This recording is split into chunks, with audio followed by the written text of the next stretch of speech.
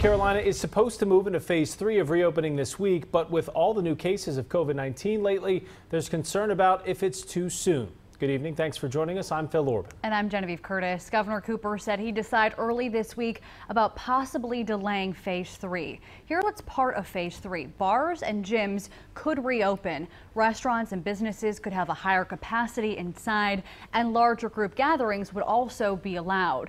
But the state has been clear it wants to see coronavirus trends leveling off or dropping before moving into phase 3. And that still hasn't happened yet. The percentage of positive cases rose to 10% today. There are more than 1,400 new cases. Some good news, though, hospitalizations are down for the first time in 6 days. In South Carolina, they hit a new high today at 692. The state reported more than 900 new cases today, and more than 16% of tests were positive.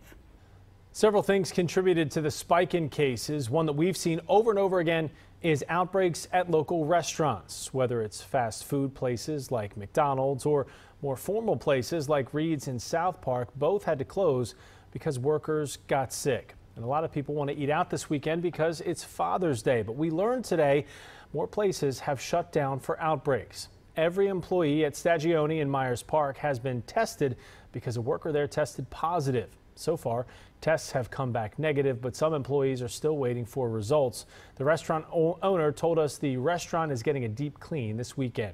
Waterman Fish Bar in South End is also closed. Management says they were notified on Wednesday about a staff member who tested positive. They say they isolated everyone who has been in contact with that person and are requiring certain people to get tested.